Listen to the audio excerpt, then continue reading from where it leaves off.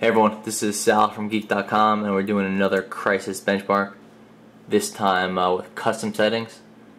So texture is very high, objects, shadows, physics medium, shaders high, volumetric medium, game medium, post-processing I'm going to put on high, particles are on high, water is very high, sound medium.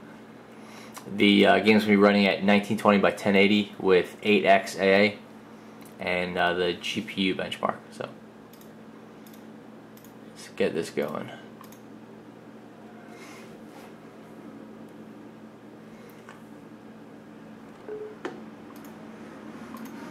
That was just Game Comrade. Try to install that crap on your system. I don't know why they let them do that, but they do.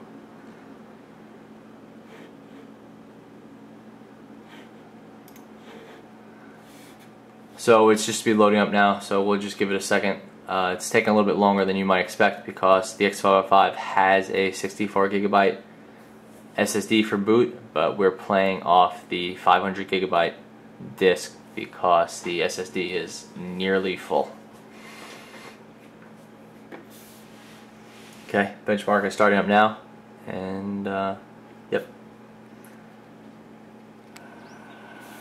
There you go. So the goal of this benchmark is to have tweaked settings to something that you would want to play through the game on.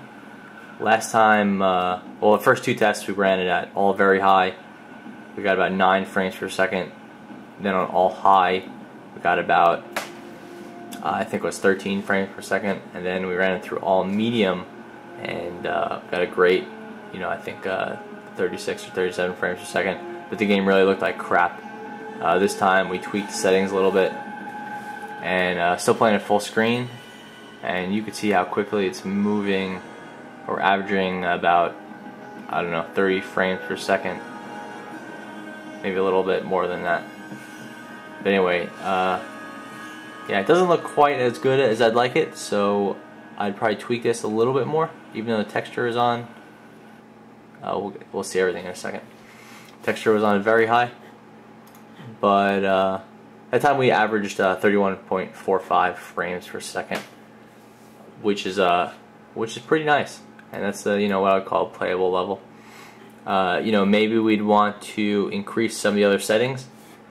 Maybe shadows, if you're that's important to you, and objects. Turn those both up to high.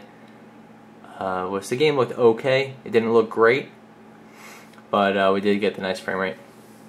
Anyway, check back on the previous videos for a little bit more commentary on this benchmark. Anyway, this is Sal from Geek.com with the Toshiba X505. Thanks for watching.